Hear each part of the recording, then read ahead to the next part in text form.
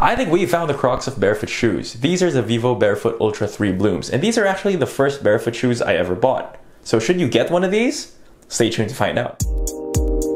So these variant of the Ultra III Blooms, which I'll just refer to as Ultras from now on because it's a bit of a mouthful, they were made in collaboration with this brand called Finisterre. I think they're an outdoors brand, a bit on the higher end of pricing. So you'll see this one does have a Finisterre tag on it, but obviously the others don't. And this one has a unique colorway, but I can see now the colorways are a bit more muted, save for a greenish version. I do like the camo colorway though, that's quite nice. The name Bloom comes from the fact that it is partially made from a material that is derived from algae, which supposedly clogs up waterways and is just more of a pollutant, which is good. I think it shows good intent, even though it is just 5% of the overall product, but it's better than nothing, right? And I'm hoping that they can increase that percentage over time, which is sort of what they're saying too. The actual shoe has holes throughout, so it has a honeycomb pattern on the top and the sides right here all over. It also has some drainage holes here, as you'll see.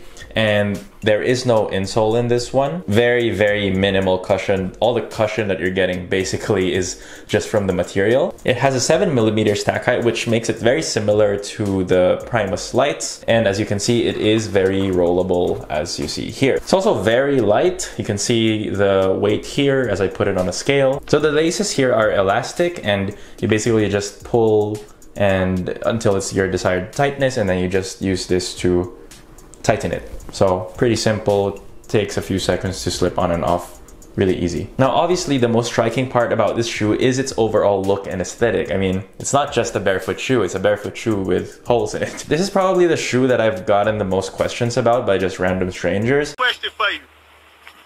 What are those? Most importantly though, does my fiance approve of this look? What do you think of these shoes?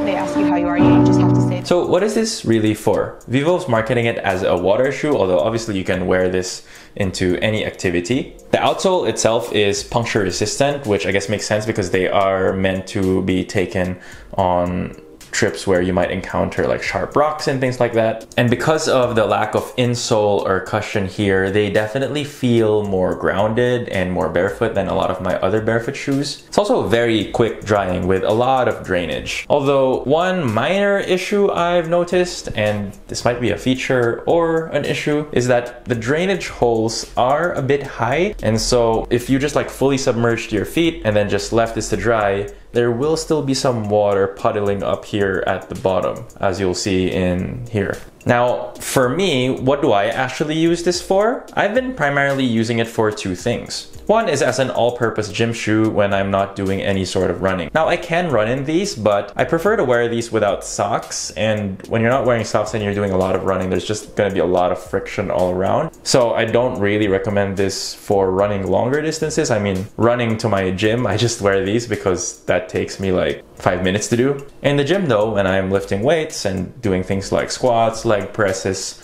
things of that nature, this is where this shoe really shines because it has no cushion at all. It's the next best thing to going barefoot. I also just use these when I'm just stepping out to go to the shops, and basically they're like a flip-flop replacement for me because I don't have barefoot sandals yet. Might get some in the future, but these just do the job just fine. I don't need to wear socks. It takes seconds to slip on and off. Now for more extreme uses, I haven't really put this to the test just yet. I did pack this on a day-long hike once where we had to traverse through some water, and I'm glad I had these as a backup shoe because my waterproof boots were fully submerged like ankle deep, and these were a saving grace. Otherwise, I just would have been sloshing around in wet boots the whole time. Now, no shoe is perfect, and there are a few cons to these, other than obviously the aesthetics, which is very subjective. Number one is that there is a bit of a break-in period here, which I found a bit disappointing because getting these, I was thinking that my feet would just feel free from the shackles of traditional footwear and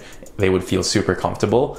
But with these ones, this sort of honeycomb pattern, when it bends, it does get a bit sharp and it does irritate the top of my toes. So that took a few weeks to actually soften. And even up to now, when I'm doing something which requires a lot of flex, like planks for example, I'll need to flex it like this. That's still quite uncomfortable. So in the gym, for example, when I want to do planks, I just take these off and just do planks barefoot. The second thing I find a bit annoying about this shoe is that sand can get in really quickly, but there's no way for it to come out. And I was surprised because I thought that this would be a perfect beach shoe, but it really hasn't been that. It's more of like a good way to head to the beach and then come out of the beach, but not on the beach, if that makes sense.